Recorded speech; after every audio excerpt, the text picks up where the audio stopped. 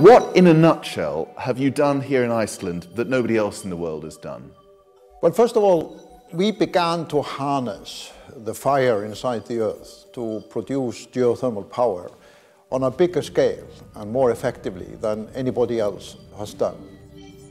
In a sense, we have built up a model of how you can transform an entire economy from being based on oil and fossil fuel over to clean energy. You're calling it clean energy, but really how clean is it? And there are big hydropower plants in this country that have been built in the wilderness, and you're absolutely correct. In order to construct them, you have to transform the landscape. But the beauty of the geothermal is that you only drill holes. You don't have to change the landscape in a big way. Iceland's unique geological profile means geothermal energy, both for heating and electricity, is in abundant supply. Its 7 geothermal plants provide heat for more than 80% of the country's homes and a quarter of its electricity needs. There are almost 100 countries in the world that have this potential and have not really utilized it. What is interesting is that countries in Europe, countries in East Africa, in Asia, many states within the US and others are suddenly discovering that the heat under our feet is also under their feet.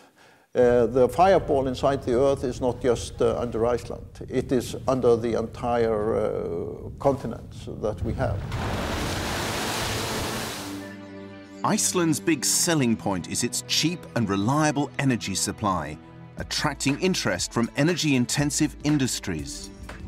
When you go to the Blue Lagoon, you can go up on the roof of the new building and you can see on one hand the geothermal power plant that produces electricity for an aluminum smelter and the entire city. But you can also see one of the most famous spas in the world. You can see a medical clinic, and you can see the potential of the new borehole.